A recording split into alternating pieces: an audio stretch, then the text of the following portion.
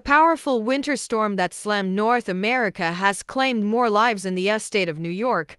Local officials say at least 34 people have died in Erie County, which includes the city of Buffalo. County Executive Mark Poloncarz said on Wednesday. Authorities are still trying to identify 3 of the victims.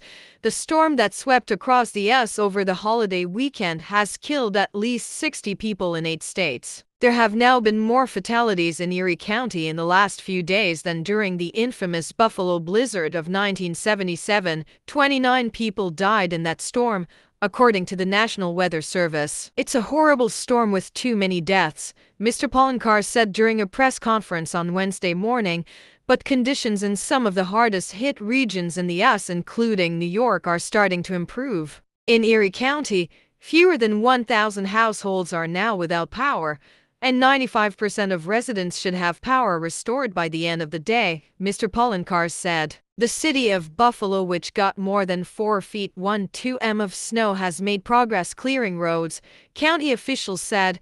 At least 65% of city streets have at least one lane available for passage, though a driving ban remains in effect due to dangerous conditions, Mr. Poloncarz said.